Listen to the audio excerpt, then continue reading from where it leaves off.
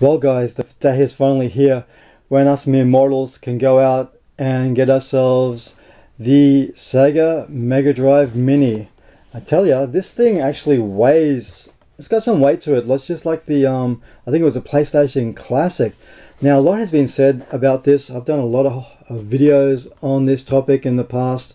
Also said that in the past that, you know, why are we having one of these things when we already got something like this? We've got these ones on multiple systems. It's got a lot of the games in here, and what it comes down to for me is that unlike the Act Games consoles, where the first one did not look anything like a Mega Drive, the second one did, but it still didn't have that polish that we know from Sega. And that's what makes this so special, is because this is an official licensed product that Sega has brought out themselves. I've stayed away from watching a lot of big YouTubers. I know a lot of, well, the vast majority of them got like a free one from Sega of America, and I've been avoiding watching those channels altogether. I don't know what they talked about. They did the unboxing or whatever. I avoided that because I wanted to go into this fresh. So finally, after such a long time, I get to open this thing up. And you got to remember, for me, the Master System is where it all started for me back in '89. So, you know, after the Dreamcast, you know, after the demise of the Dreamcast, it was just like, ouch. You know, that was the last time I would ever think I would be picking up a official product from Sega. Sega. Oh man,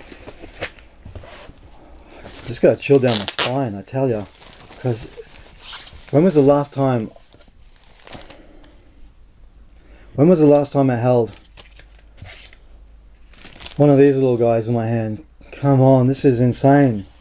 This is nothing like what Act Games released. That was pretty dodgy compared to this is the Mega Drive controller. This is the one that I got blisters on my fingers from playing in games like Streets of Rage all the time and all those amazing RPGs. This is just unbelievable. Just to see this after all these years. It has been, I don't know, it's been the longest time since I've held a Mega Drive controller in my hand, and we do have two of these, so that's really cool. Yeah, that was really cool. Of course, we got the HDMI cable and the cable for the, for connecting it to some sort of power port. I think the USB is fine with the maybe the iPhone USB power plug. HDMI cable is there. This is, yeah, I just can't get over the fact that it's been such a long time since I've held one of these controllers in my hand, and it just, wow, it just was, back then it was like a big revolution in controllers, the way it just sort of sat on your hand. It just felt so right, compared to the Master System and the NES, and even the Super Nintendo one was okay, but for some reason this thing was just was easy to hold in your hands. Okay, this thing is so tiny. You're kidding me. This is just like, oh my god, what have you guys done? You shrunk this down. It's supersized, shrunk down. How do you open this? Okay, let's try and get this thing open. Gonna have to, no, I don't want to rip into it. Okay, here we go. I can't believe after all these years we're getting this. It's so cute. This is just the cutest. Oh my god, this is just, yeah, it's just amazing. It is just, and it even, yeah, you can put those fake, I think in Japan they got like the mini carts with the collector's edition, which we didn't get here in the West. Why we didn't get that here in the West, Sega, I don't know. It's just ridiculous. But they are USB as well. I didn't realize there were USB in the front here. But this just looks on and off, up and down with it. Oh man, this is so friggin' cute. It's so cool. Yeah, I can't wait to get into playing some of the games on there. And it's really cool because there are games on this that we've never seen before on even the discs or on the Act Game stuff. So that's really cool.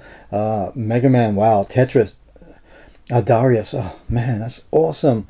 World of Illusions, I never played that. Now this is the thing.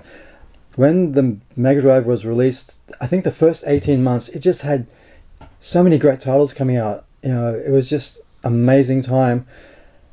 And things kind of went downhill for me with the release of Fantasia. I remember getting that. I was super excited for that one, and getting it and was like, what the hell did they do wrong with this game? It was a complete mess. I later found out it was made by, I think produced by Sega of America and developed by an American company. I kind of stayed away from anything that Sega of America touched, because everything that Sega of Japan did turned to gold, and everything that Sega of America did, in my opinion, turned to crap. But yeah, that's just a little story I want to share about that. But one thing I am a little bit disappointed with the Mini. Why Sega? Why couldn't you put this one on here? Take out something else. Just, they could have put this on here. This is one of my favorite Mega Drive games, Crackshot Donald Duck. That's the only disappointing thing for me about this is it has so many other great games, but for some reason Crackshot was left out. So I'm gonna wonder if there's going to be some sort of hack in this thing very much in the future, like with the PlayStation Classic. I've got a USB where I've got a ton of other games you can play on it.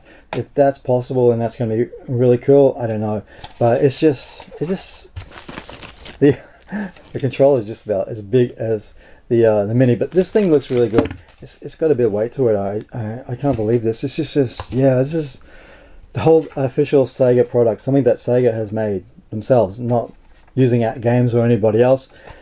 Super cool. Can't wait to get into this. So yeah, I am happy for finally getting this thing. It looks like a proper product, not like the game stuff. It's just, and these controllers, man, this is incredible. Honestly, that is so incredible. It just brings back a lot of memories just by unboxing this controller.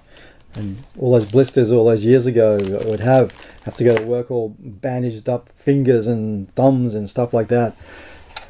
How do we dare to dream for a Master System Mini, Saturn Mini, Dreamcast Mini? I don't know, but let's see how this thing sells.